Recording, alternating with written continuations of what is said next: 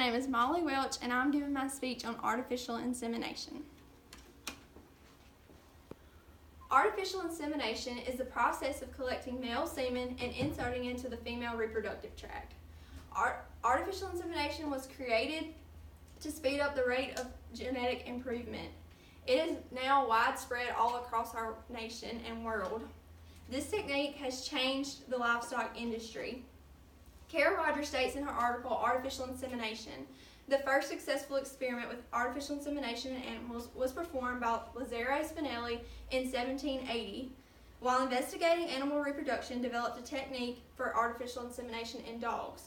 After Spinelli researched this and found a lot of information about, then other researchers began researching it in other animals.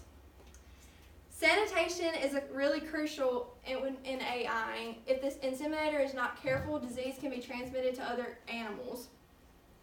The semen that is collected needs to be kept at extremely cold temperatures if not used immediately. In the book, Artificial Insemination, Current and Future Trends by Jane Morrill, it is stated, storing extended semen at reduced temperature helps extend semen life by lowering their metabolism as well as inhibiting bacterial growth.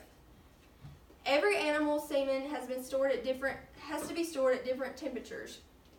Goat semen has to be stored only from 12 to 24 hours at 4 degrees Celsius. Morrill says stallion semen is stored at approximately 6 degrees Celsius, while boar semen is stored at 16 to 18 degrees Celsius. Goat semen can only be stored from 12 to 24 hours or it will be ruined. If it goes over, you can't use it, but other animals, it can go longer.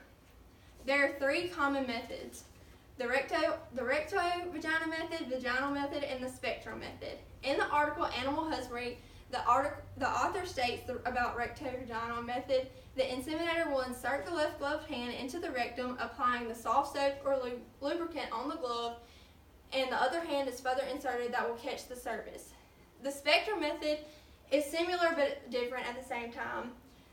The inseminator places the spectrum inside the cow, and the inseminating tube is placed inside the spectrum, and then the semen is inserted that way. The author states about the vagina method, the hand is passed through the vagina, and the inseminating tube is guided by hand to the site of insemination, and the semen is deposited. This method is the highest risk of contamination, and you don't really want to use it. The author says that in cattle, the safe and the best method of insemination is the recto-vaginal method.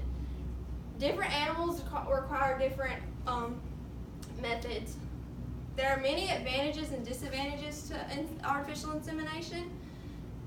There are more positives than negatives. Andrew Gentry wrote in her article, Pros and Cons of Artificial Insemination in Cattle, the primary advantage of artificial insemination is it allows breeders to select from a larger population of sires, making superior genetics available to more than just breeding operations. Artificial insemination can be used all around the world. If a cow was in Montana and we want to use it down here, we can. We can just have the semen shipped to us. This helps our production and our genetic rates. The decrease in expenses is another advantage. Instead of buying a $1,500 bull calf, you can buy a $30 semen that way. Another positive is the rate of conception is increased. You don't have too big of heifers born in big mama cows. Genetically improved animals help for smoother births. Gentry also states, however, properly executing an artificial inseminating program requires specialized knowledge and additional time. Any minor mistake can affect the child or the mother when artificial inseminating. To do the artificial insemination, you must study and make sure you do it correctly. The extra time and help needed will increase the cost. In summary, artificial inseminations have advanced over the last decades. More people have learned about it and started to perform it. It doesn't matter if you're a scientist or a local farmer, you can still use this method. I'm so glad I had this opportunity to talk to you about this topic. It is something that has interested me from a long time, and I'm glad I got to share with you. Thank you for your time.